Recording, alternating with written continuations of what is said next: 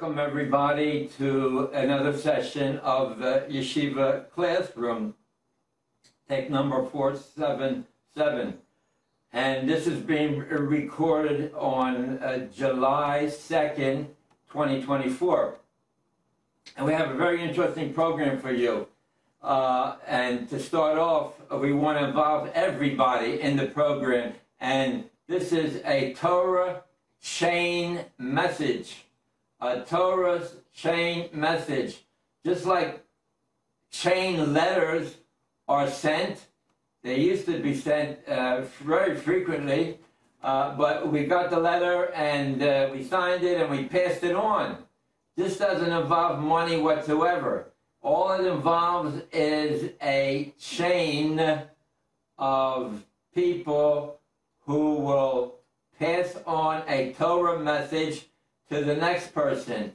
And by so doing it, we will unwittingly involve ourselves in learning a sentence of the Torah, and we will involve others in unwittingly learn a sentence from the Torah, because we have to prepare it. We have to give it over succinctly. Let me show you what I'm talking about. There's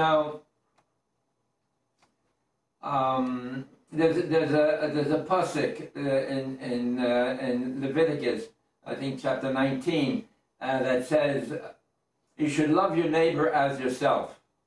You should love your neighbor as yourself. Well, sometimes a neighbor doesn't have the best characteristics to love him, and we see faults and other things that make it difficult.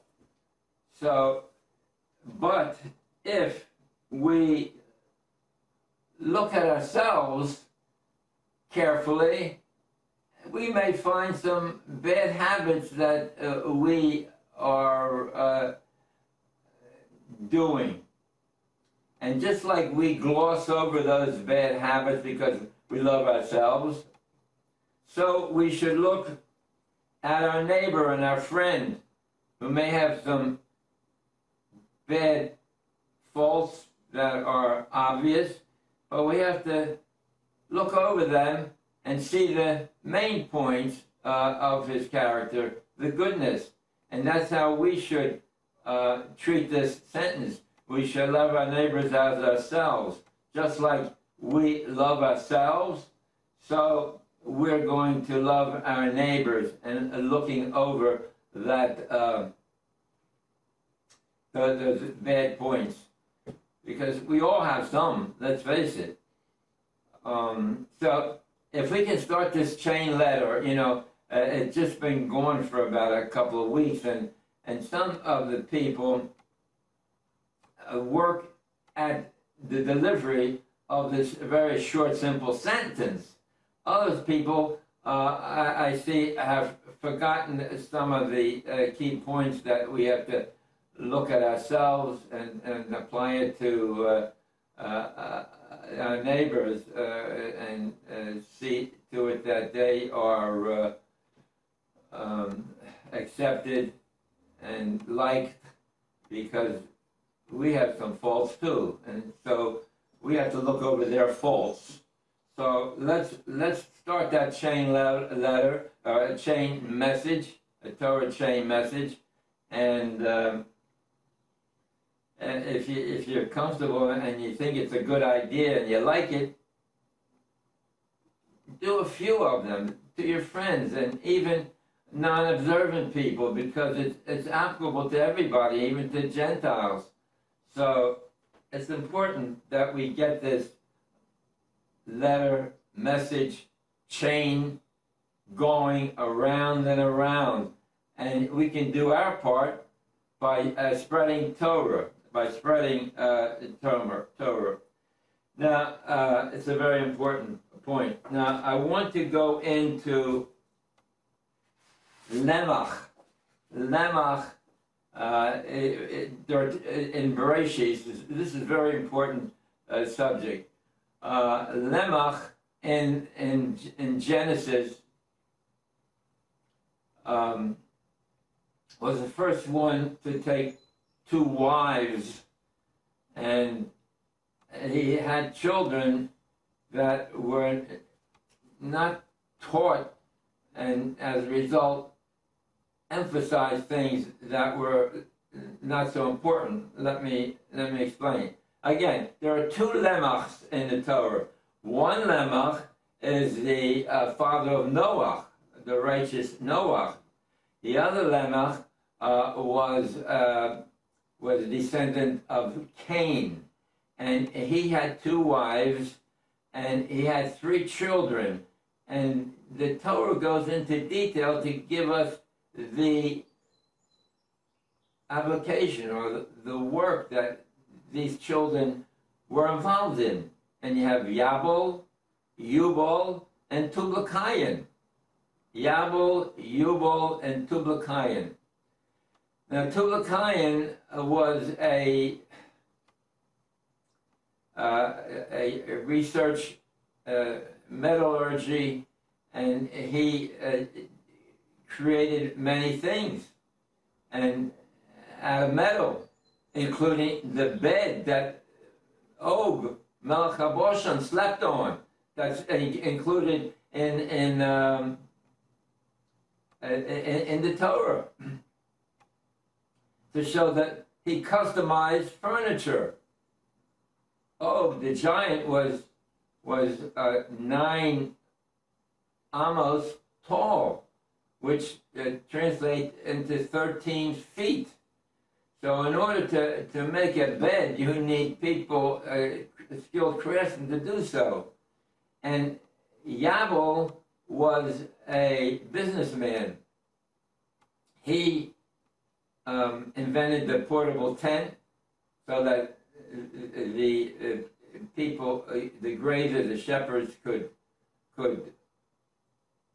move around to different pastures, and at the same time didn't have to return home every night. So Yabal and Tubal-Cain teamed up, and they created many products, including swords and weapons of war, but also for consumption for the individuals. Butter and guns. They created a great deal of wealth. They created a great deal of wealth, and people saw this. And instead of working on a spirituality, they went in and created household products and different objects out of metal. And Yabal was a businessman, and he spread this consumption of these goods all over the civilized world. And as a result, people gravitated toward this lifestyle. And to top it all off, you have Yubal, another one of the brothers, who invented the wind musical instruments, or pleasure.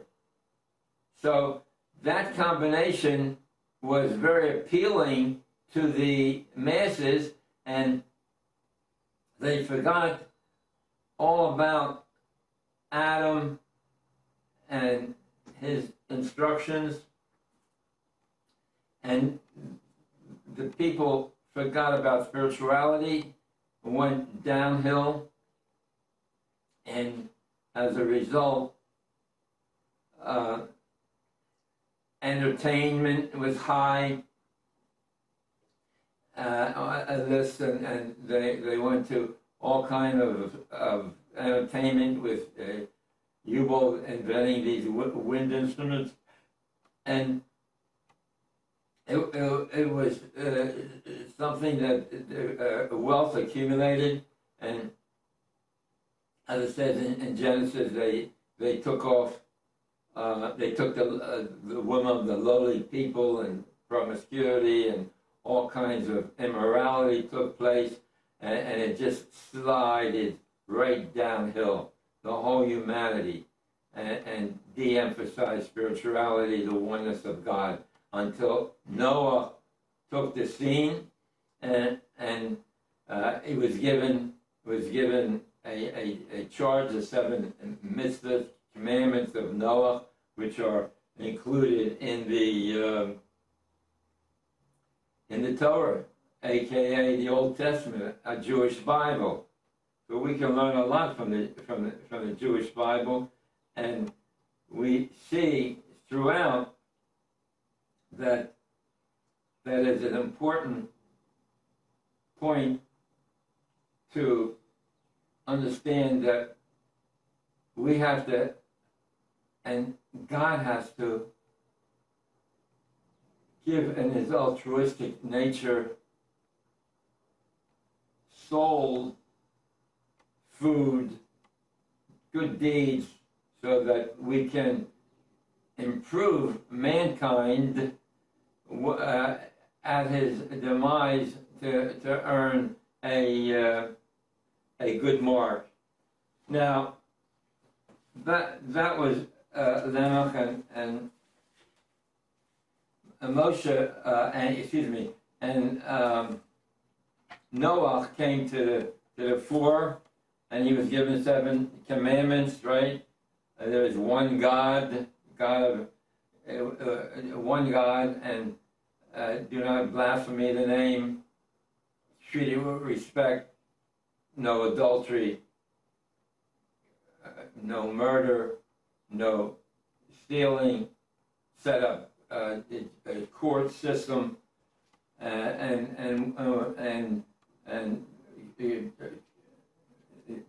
being kind to animals. So those are the 7 mitzvahs. So we have to follow them like because they're incorporated in the Torah. So Noah tried to stop the slide, but he wasn't successful, and the world continued back into its old ways again, humanity. So God created a new force to counter the activities of Lamech and humanity, which is going in bed. It's going into a very bad avenues, and he saw the resume of Abraham, who on his own figured out the Torah, the oral Torah, and that you can look. You should have a pen and look in Genesis 26:5, and God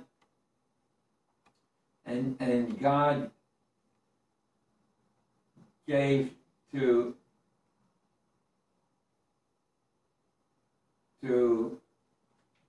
Abraham the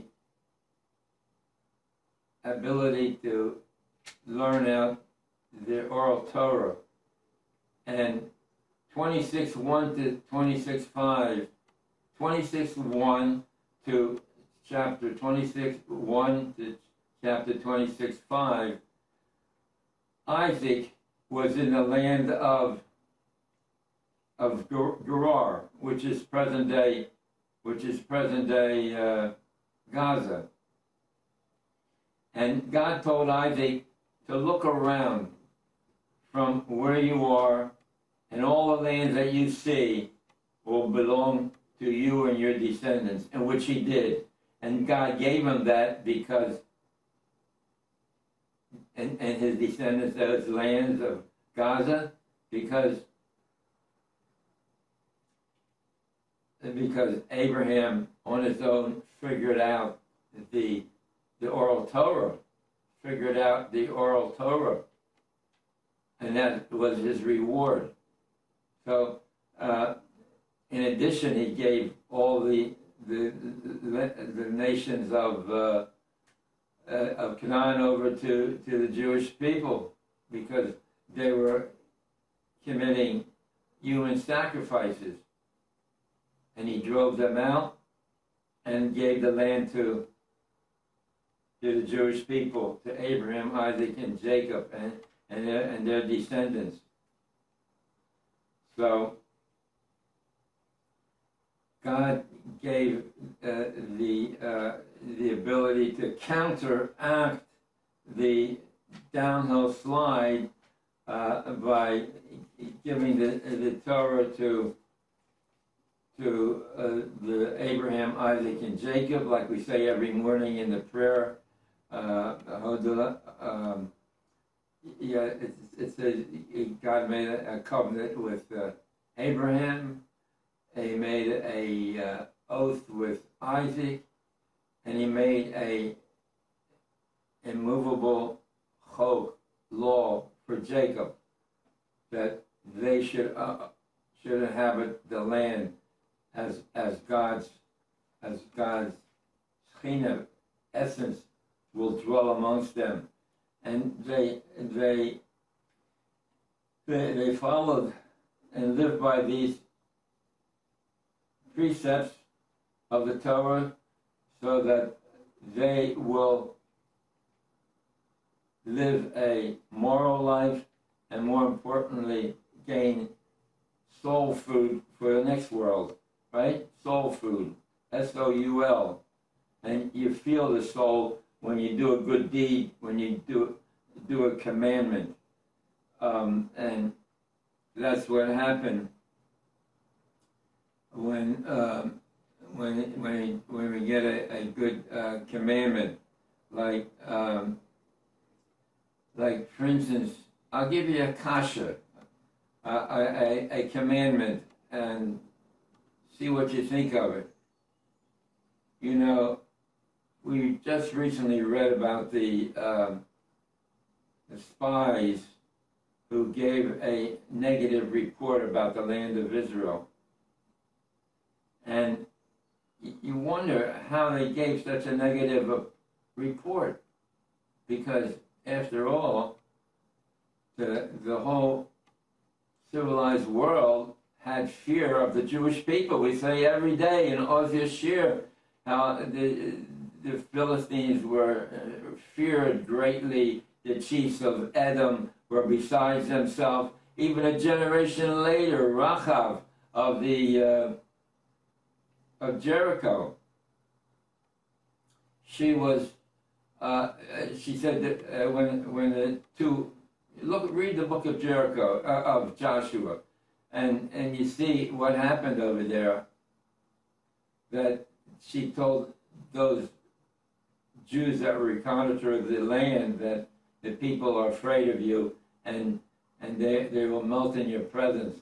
But she said, "Do me a favor and save my family, because we'll put a crimson ribbon in the window, and you will save us." So that's what she did. But the point is, how did they bring a negative report? And listen to this answer. I think that Chabad Rabbi Schneerson gave this as this Devar Torah, because the Jews, these 10 leaders of the nations, princesses, outstanding, knowledgeable men, gave a negative report because they didn't want to set up a nation. They didn't want to set up a nation.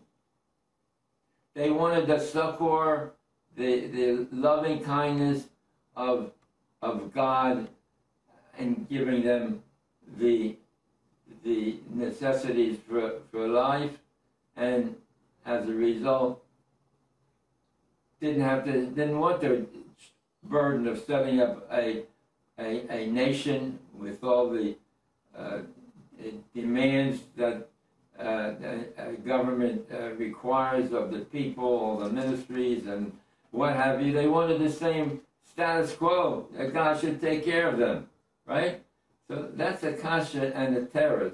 why the 10 tribes, there were 10 gave a negative report. And I'll give you another kasha. That's one kasha. Another kasha is, you know, we read a couple of weeks ago in the Seder Bahar, in Numbers, it said over there that talked about Shemitah, given these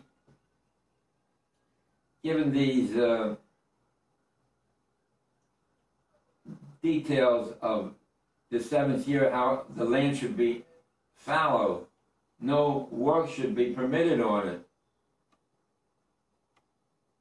And it gives details about leket, peyo, the corners of your field you shouldn't leave over, you should leave over, and the gleanings is for the poor, and the animals can eat whatever they want, and you have to check on the animals if there's enough food outside, so that if not, you have to bring it inside. It's all kind of details of Shemitah.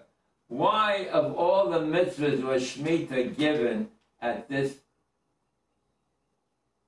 part of the Torah? Why was it given? And the answer is, just like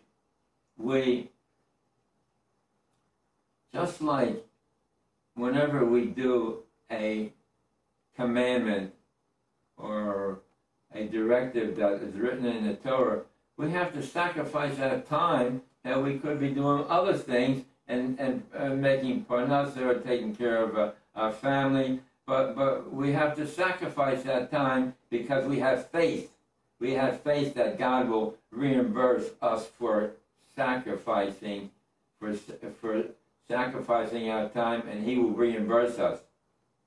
And Shemitah, we have to sacrifice time of the entire year by not working the fields. And we have faith that even though we will not do the fields and plowing and harvesting, but we have faith that God will reimburse us. We have faith that God will reimburse us. So that's it. But let's get back to Lemach, right? Lemach gave over those time-consuming business and manufacturing and entertainment at the expense of Judaism and good deeds and learning Torah. So God made a covenant to stop that slide, and even brought the mass. So he picked Abraham, and he made a covenant with him, an everlasting covenant, the covenant between the pieces. And look it up, the covenant that he made, and still to reinforce the covenant, he brought the masses of Jewish people at Sinai to hear on Shavuos, the 6th of Sivan, to hear the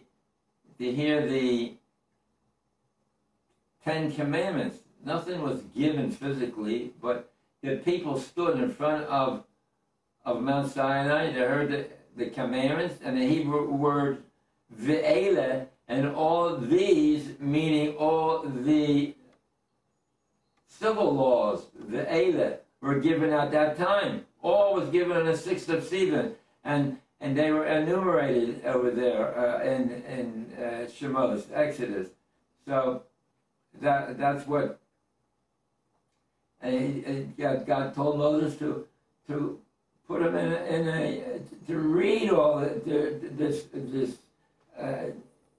this teaching that I taught them at Sinai, and he read it to them, and then he said, writing in a book Sefer HaBris, the Book of the Covenant, and he concluded all of those previous teachings in the Book of the Covenant, and he read it to them.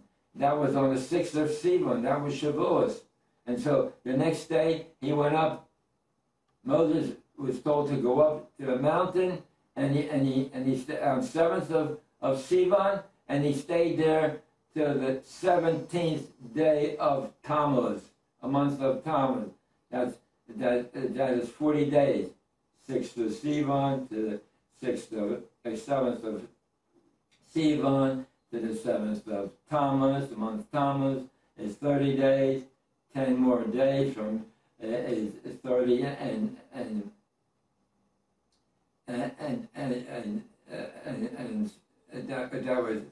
that was 30 days, and this 17th was 17 days later when he saw the people going astray. Altogether 40 days, right?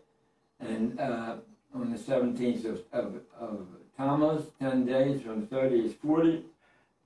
6th of Sivan to the 6th of Tammuz is 30. Another 10 days, which brings it to the 17th of Tammuz, was when Moses came down and broke the first tablets, the original tablets that God had given him. So that's a whole a subject in itself.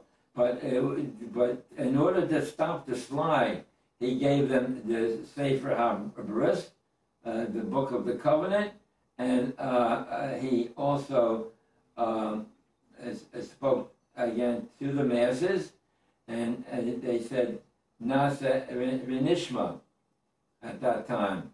Nasa V'nishma, we will do, and we will learn, or we will understand. Meaning, another pshat is that throughout the ages, the leaders of the Jewish people will reinforce the teachings of the Torah through the Medrash, right?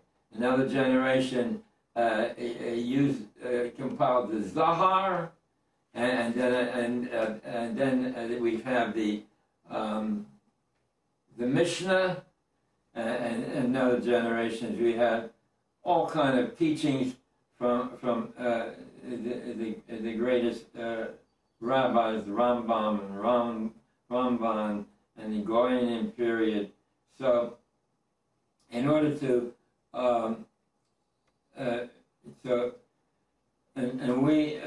we were in 8:2 in Deuteronomy, I afflicted you and tested you to see if you kept the commandments.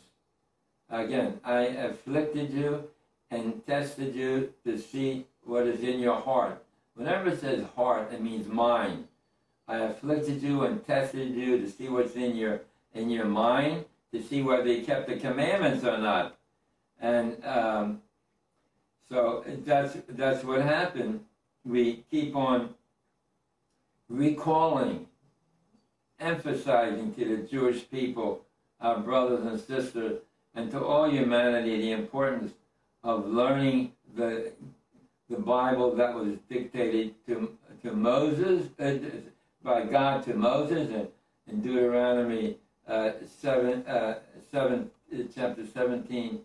I think it's 31, chapter 31, Deuteronomy 17, or 24, 31, 24, and God will be,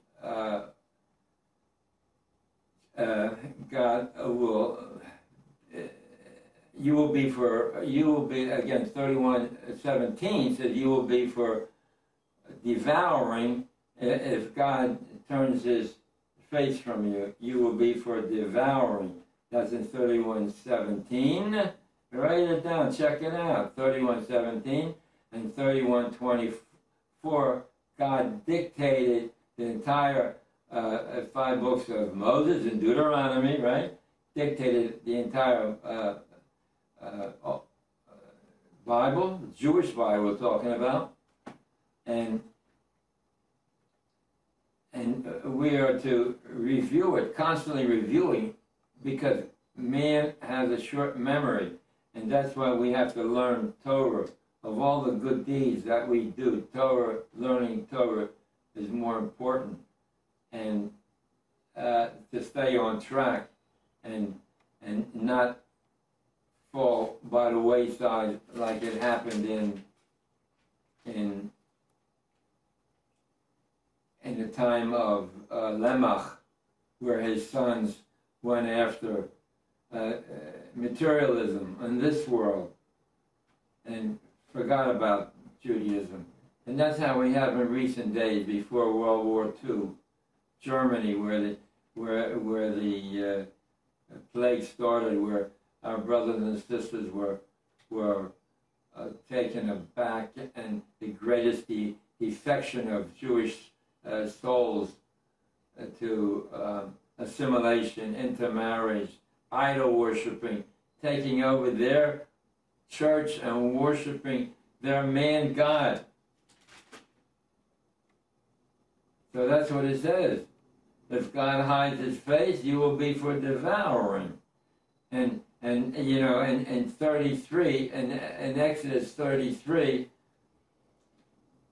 after they committed the sin of the golden calf, God tells them to go forward to the promised land that I promised your people. 33:1 in Numbers, it gives the delineations of the border. And I will send an angel before you, because if I go before you by myself, I will annihilate you on the road, R-O-A-D.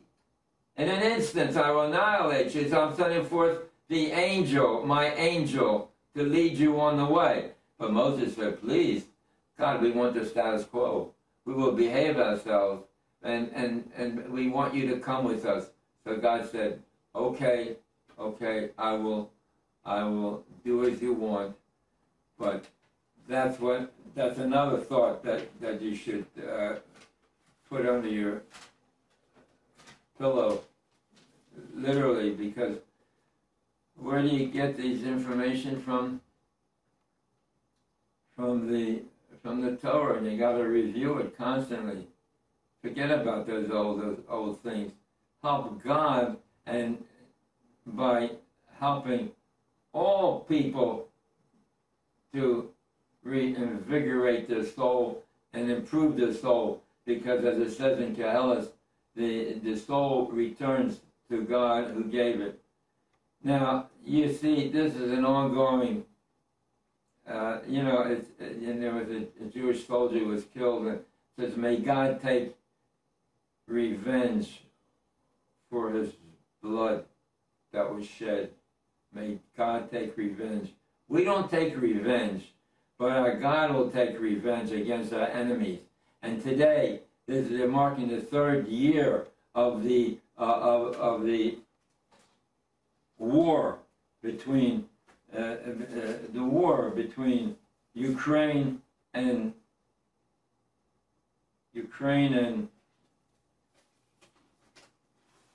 Russia, and it's the Pale of Settlements. What does it mean, Pale of Settlements? That area, that border between Russia and Ukraine, was where the Jews were forced to live. And it's called the Pale of Settlements. They threw them out from other places, and they lived in the Pale of Settlements. And then eventually they killed, murdered 33,000 in 3 days. Machine gunned them. 33,000 they machine gunned. Jewish men, women, and children. Where's the genocide over there? Yeah, and who's in charge of that operation? Zelensky, a Jew. Parents are both Jewish. And he's seeing the revenge that God is taking against the descendants of those murderers, those Russian and Ukrainian and Germans who machine gunned them. God will take revenge if you hurt the Jewish people. Whoever curses the Jewish people will be cursed, and whoever blesses them will be blessed. And we see it unfold in our eyes. You know, there's a lot to talk about, but one here's a map, and over here is a pale of settlements. It's a pale of settlements where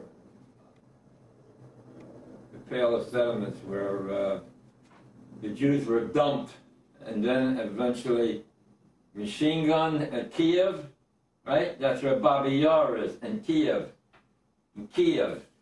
Ukraine. And the Jew Zelensky, he's overseeing it. Not that he realizes what his forefathers went through. Okay, there's a lot to talk about. There's one nation that is lovable to the Jewish people, and it's called the Nishrabbi Indigenous Indian Nation in Ottawa, Canada.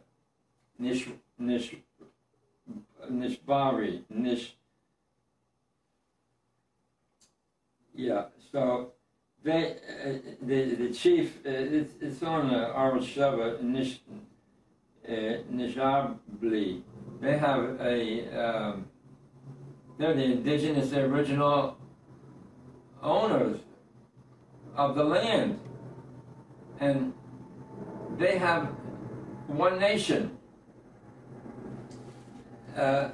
Indian, one nation, and they set up a consulate in Israel, and they love the Jewish people because they know what we're going through and how they took his land and how they tried to take our land. So much for that. And now we can touch on the dates. Well, before that, we have to every day see the wonders that God created. And again, I bring a leaf. This is from the fig tree. I have it in a very conspicuous place because the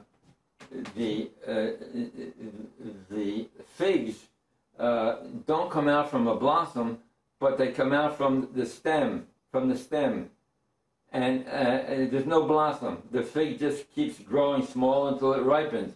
But look at the transportation system that is bringing all kind of material from the roots all the way to the leaves and to the fruit, combining that with photosynthesis and the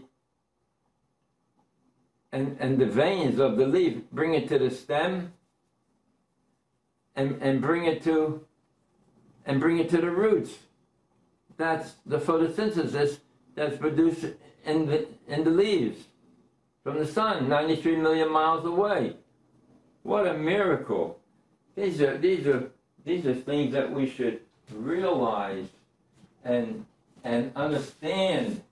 When I say understand, I think I went through this before, but understand. Na'aseh v'nishma, we will do and we will understand. Just like we will understand the Torah is explained to us in each generation because man has a short memory, right? Has a short memory. Okay, so when we talk about school, look, the Jews are to be a light into the nations, and we're not aesthetic people like the Dead Sea Scrolls, the Qumran, those people who were asceticism, and they were cut off from the rest of the civilization and learned and studied. But we're not like that. We have to mingle in with the crowd, maintain our own presence, and by example show the correct way. So, what was I going to say? So that's the aesthetic quality that we shun, unlike other people that have holy men cloister themselves and speak in the name of religion. But you know, the Haredi, their school system is such that they have the secular subjects from 5 to 7 p.m. And the whole day is with learning Torah. Learning Torah. And, you know, I daven a Haredi shul, and because of my health condition, I couldn't walk that far on Shabbos. So over there, the youngsters, they don't speak English very well, but they know every little detail of the Torah, every little detail, and the day schools, they don't measure up to them. They don't measure up to them because the day schools have a half a day of learning, and then a half a day of secular studies. And then they have all kinds of speakers coming in to them, politicians and parades and assemblies, and graduation. What a farce that is, a graduation, kill a whole day. Everyone graduates. What a farce that is, that they copied from the Gentile society. Yeah, Haredi don't have that. So that thing, but the point is, they're not able to, the Haredis are not able, you know, the black hat and the long payas and the strommels that they wear and all of that. They're not able to delegate that to the outside community, and they're not fearful to go in the streets and look like a Jew, right? But the Ashkenazim, day school movement, they have, you know, they're into both worlds and a master of none, because when they come back from Israel after a year of study where they work hard, now they start to see what I missed, and now I want to go back and review and see what else there is to learn, and different things of why, for instance, the Abraham descendants went into exile for 400 years. Right off the top of the head, but the English is not good. The English is not good. Only Chabad. Now, I don't want to switch legions. I mean, we're all together. But Chabad, I'm like in the Rebbe business, and you know, I have behold the people. Rejoice, O youth. There's another must-have. Rejoice, O youth, by Miller, the same Rabbi Miller. Rejoice, O youth. So that's what we have to do. But God, we have to. You know, Chabad, don't mess with Chabad. They're organized. You know, well, the Ashkenazim, they produce great rabbis, and they pulpit rabbis, but they can't support a family, so they have to have a half a day, make it a half a day job, and they're beholden to the president. They can't make their own laws where everybody's got to learn Mishnah and Torah, where they got to listen to the rabbi, give a speech, the sermon, and you listen to the president of the shul, and you can't put in where all the people are learning. Where are all the people? The rabbis, good rabbis, but they're handcuffed. We're a half-a-day job. They're rabbinate is a full-time job to teach the members of the congregation, to set up study halls for them. They are failing miserably. They're failing miserably. But one thing we got to know is that in spite of our rejections of God and revolting against Him, God will never break His covenant with man. That's with the Jewish people. That's in Leviticus chapter 26:44. 26 chapter. Look it up. Write it down. 26:44. That in spite of being revolted by them, I will never annul my covenant with them. All right. So. Now,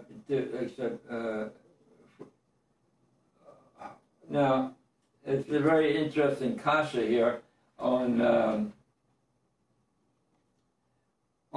in Numbers. It speaks about the numbers, and it gives the numbers of the tribe, the figures that they counted up, and everything was rounded off to hundreds, right? 47,500. 42,600, except one tribe, and that was the tribe of Gad, G-A-D. He was counted 45,651. 51. He wasn't rounded off. Why? Because God, from him came, that's a kasha, right? It's a good kasha. You feel good. What's that good feeling? That's your soul. God, from him came the prophet Eliyahu Hanavi, and he will bring back every Jewish soul. Just like the God was counted to every man and woman, so God was his descendant Eliyahu Hanavi will bring back every man and woman. So yeah, day school reconsider. So we went over this, that reconsider v'yanachem, right? God, Moses was up on a mountain,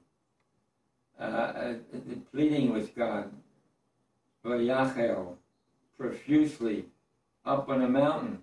He said to God, please forgive them. So God answered him, v'yanachem, and I will reconsider. I will reconsider. By the way, we say that on every fast day. God will reconsider our sins, and he will take that great sin that we did on the golden calf. He will give a little bit of that punishment, retribution, every time we do a sin, right? So that's v'yanachem, v'yanachem. So we have to remember that we have to work at our learning, and every week we say in a portion of the Torah, because we have to recall it, and Deuteronomy, we have to recall it in the teachings, like we understood. Nasa v'nishma. We will do, and we will understand. All the rabbis of the succeeding generations give us chizuk and beautiful thoughts to keep us in line and not fall prey to the Germans. Now, the biggest. Here's I have so much things over here. I'm running out. Here is a picture of in 1982, Joe Biden with Menachem Begin, and Menachem Begin came to Joe Biden, senator from Delaware, and asked for, and Biden threatened him to cut off aid. Menachem Begin replied,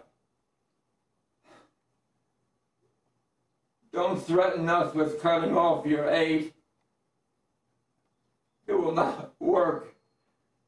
I am not a Jew with trembling knees. I am a proud Jew with 4,000 years of civilized history. Nobody came to our aid when we were dying in the gas chambers. Nobody came to our aid when we were striving to create our country. We paid for it. We fought for it. We died for it. We will stand by our principles. We will defend them, and when necessary, we will die for them again, with or without your aid." So the BBC is such an anti-Semitic organization. They just love to talk about how the poor Gazians are suffering. And, you know, America, they bomb Hiroshima, they bomb Nagasaki with A-bombs, and they surrendered. Don't tell us that the Jews are committing genocide. The leaders of these Arabs, if they want to, if they want to worry about their people, surrender. You are given wonderful terms, but don't say that it's the Jews that are bombing them. They're hiding missiles and bombs in children's bedrooms and all kind of underground passages in hospitals and what have you. And the BBC keeps fermenting the problem by not saying, "Give up, Hamas, give up, Hamas." Look, for peace, the Jewish people gave up land for peace. Here, this is 1967, 93, and 01. 67, they had all this land over here.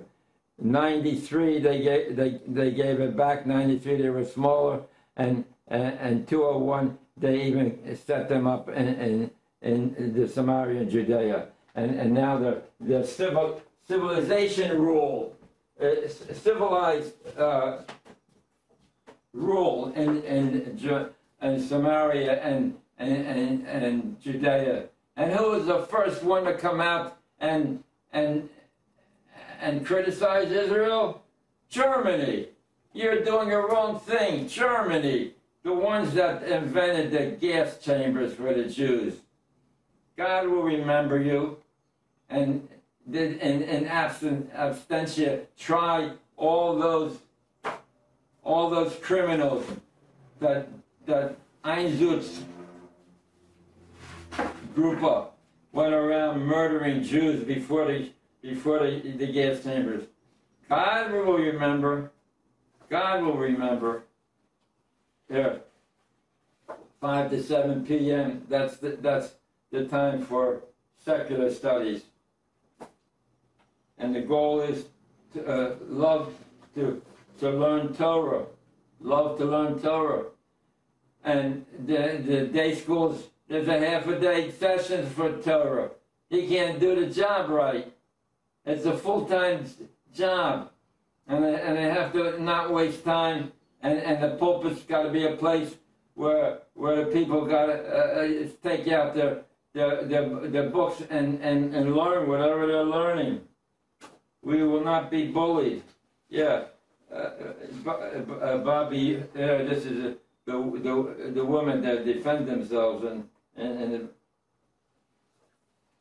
in Israel. Here, the one nation. Let them not worry about Israel and God-given land to them. Let them worry about the United States, where they took their land and did not reimburse them for the Ben Jerry. The tribe of Abel was in Vermont. They pushed them out of Vermont over the border to Canada, where they still reside. Let Ben Jerry worry about his own house before he criticizes Israel. That Israel was given to the Jewish people, and the boundaries were given in the Bible. That's where we stand. Not you're hypocrites and talking about things that don't pertain to you. Yeah. So how do? We vote Republican. We vote Republican. And I hope Nikki Haley gets it. But if Trump gets it, I'll vote for him too. Yeah, he did so much for the Jewish people. So yeah. So here's the land where it was divided. Over there in Joshua, it says over there, Joshua, I think chapter 10, I'm not sure, but it says he was conquering the land. So God said, it's enough, you're getting old, I want you to divide what we have. And what was left over? A southwest portion of the land, which is Gaza, southwest. They divided the land for all they had conquered, and they didn't have time to conquer the Gaza. So God won't forget. We're conquering it now. That's part of the God-given land, right? And in absentia, we should, yeah. And in absentia, we try those Einsatzgruppe, Einsatzgruppe, where they went around murdering poor innocent Jews. God will not forget, right? And here, it's Jews, anti-Semitism. Like 4 or 5 times in Toronto, they broke windows in a synagogue, shot at a girls' school. Well, where's peace and justice? Canada, worry about your indigenous people and give them the land that you took from them. Don't worry about Israel. And the same thing goes for the sin, the nations of Spain,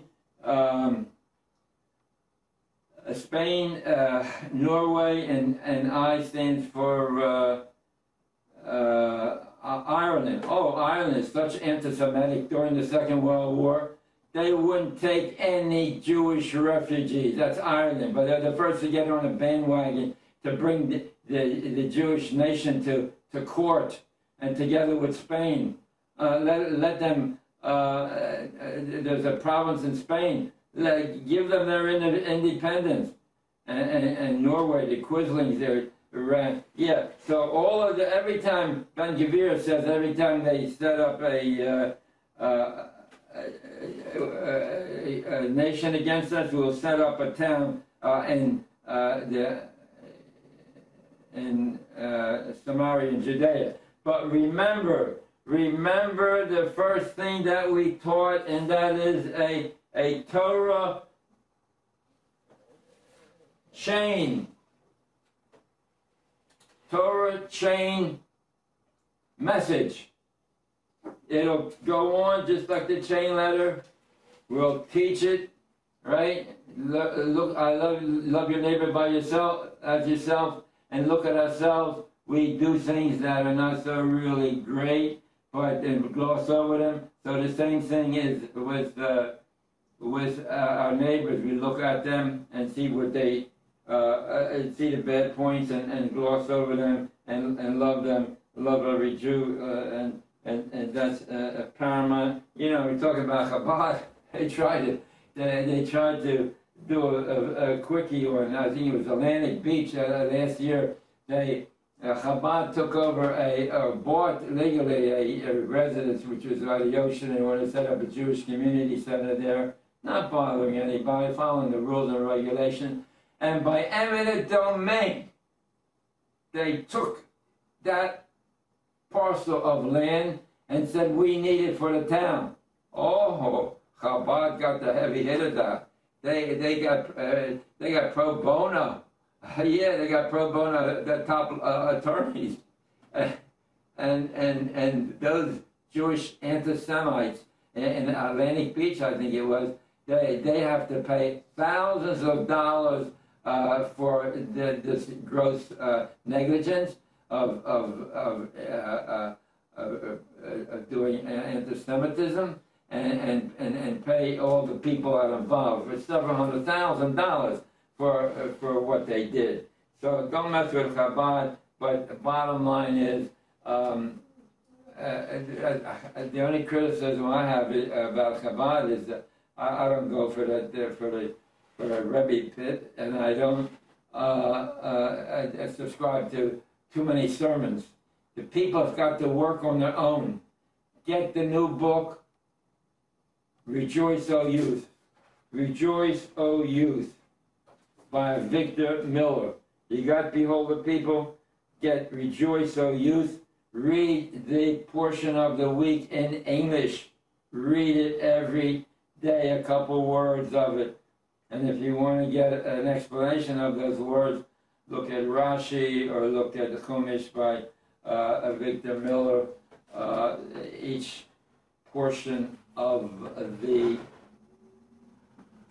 Torah is broken down to give explanation for each thing. Okay, Talmud time is we didn't get to Talmud time. Amosai, from when to when do we read the Shema Yisrael prayer in the evening? From what time? From the time that the Kohanim entered to eat their truma. From the time the Kohanim entered to eat their truma. Oh, what time is that? Give me a break. I want a simple answer. It's because the time varies with the sunset. Okay, look, get the English translation of the Talmud. The first one is called Barachos, blessings.